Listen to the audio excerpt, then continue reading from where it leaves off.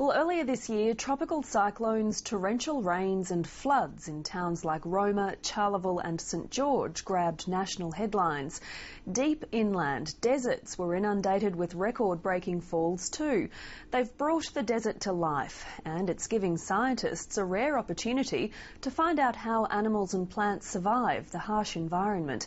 Cathy McLeish joined an ecological expedition into the Simpson desert.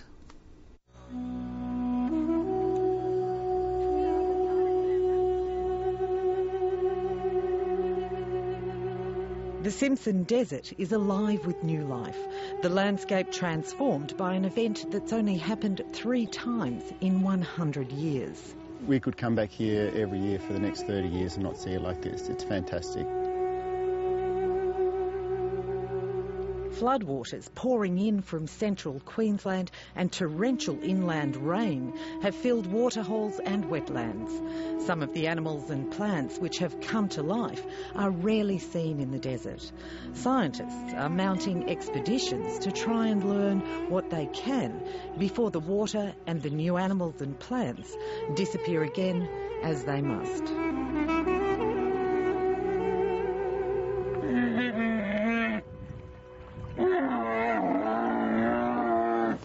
This guy's pretty vocal in the morning. That's just his normal good morning noise.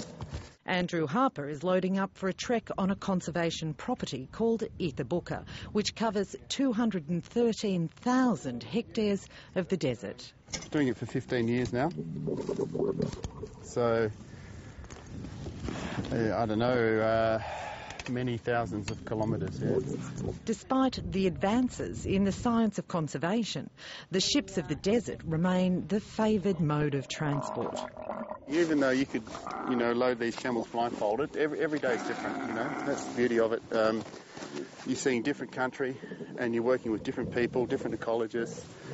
So it's never boring, it's never monotonous, at all. Oh, yeah.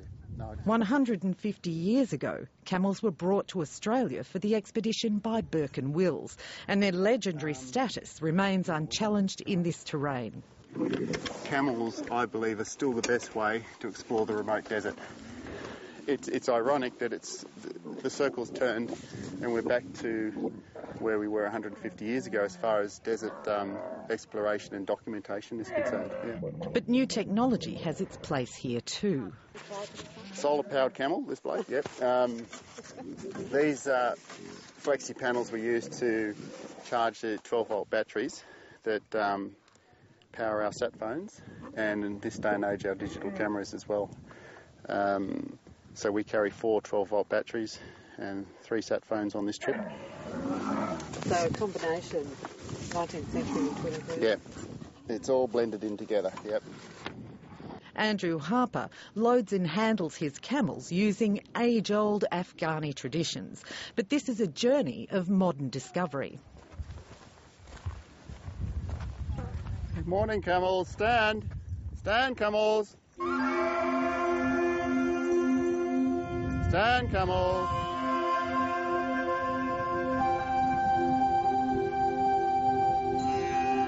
A lot of people raise their eyebrows when they hear we're doing expeditions out here with pack camels, because camels are a feral species and it's one of the things that we manage out here. But in terms of a vehicle, the camels are incredible for getting us into really the remote parts of these reserves and areas that we just simply haven't got to or surveyed before. And that's, in terms of understanding the landscape and the dynamics within it, it's been really amazing. And the way Andrew and his crew run their expeditions, it's just fantastic. It's very slick, very sensitive in terms of environmentally, and they've got us to places that you just wouldn't be able to take a vehicle to. So the method we're using for trapping on the sand dunes as well as out in the plains is a pitfall traps. It's a good method of if there's any critters here, we're likely to grab them. Max Tischler is an ecologist with Bush Heritage Australia. He's monitoring the science of the big wet. These guys are incredible they spend most of their life buried in the sand, and they slough an outer layer of skin and it surrounds themselves in this sort of mucus layer and, bury up to, 50 centimetres into the ground. And they just lower their metabolism, lower their heart rate, and go into this torpor, awaiting for the next rainfall event, and then they'll emerge again and spend their time like this guy is, hopping around the dunes, feeding and breeding if there's freestanding water around. Ether Booker is his turf. He's been coming here as a researcher for a decade, but until now he's only seen the dry side of the boom-bust cycle that typifies this country. It's really stunning. I've been coming out here for a number of years, but haven't seen anything like it. And so, we're in the landscape, and everything is just seems to be abundant. We're down in the waterholes. We've got huge numbers of fish. Big productivity in the river system. All the birds that are flocking there, and then out on these sand dunes, we're getting new animals turning up, and everything seems to be just prolific. He's here to find out more about the boom times. We've got a great depth of knowledge in what's here. Extending that research into a complementary study and looking at what's in the floodplain is really important to understanding where these animals are and how they respond under different types of conditions, because of course in boom years they seem to spread out across the landscape, but in the dry times and when the resources drop, they'll all shrink back to these small what they call dry time refugia. And as far as management goes, understanding where the animals are coming from, what they're doing in a good season and where they're going to shrink back to in the dry season is really critical. Today the traps have captured a tiny but very exciting discovery.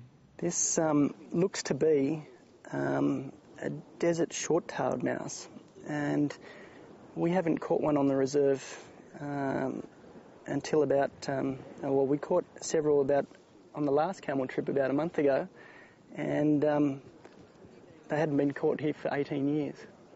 And as far as bush heritage goes, trying to work out where those refugias are, the dry time refugias are, is really important to managing these guys so that we can stay them in between those. Exactly, and try and curtail any threats like feral predation by foxes and cats and that sort of thing.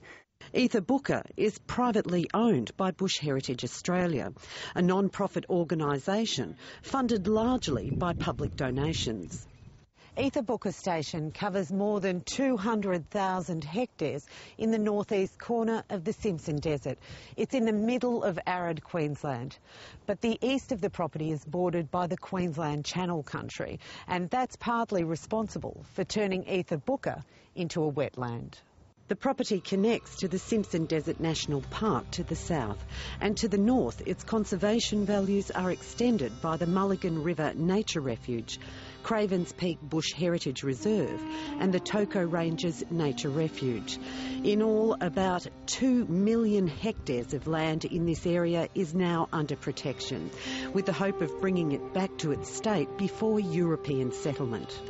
The really big thing that we've seen probably since 2007 is that we've had a number of consecutive wet years, 2007, last year, and then this big season in 2010. So what we've seen is a massive increase in the vegetation.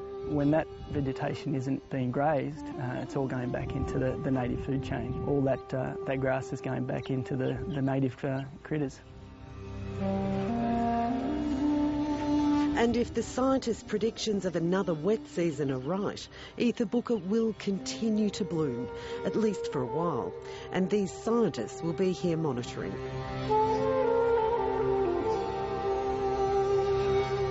The camels are turned out for the night, and with the day's work done, the timeless rhythm of the desert takes over, just as it did for our earliest explorers.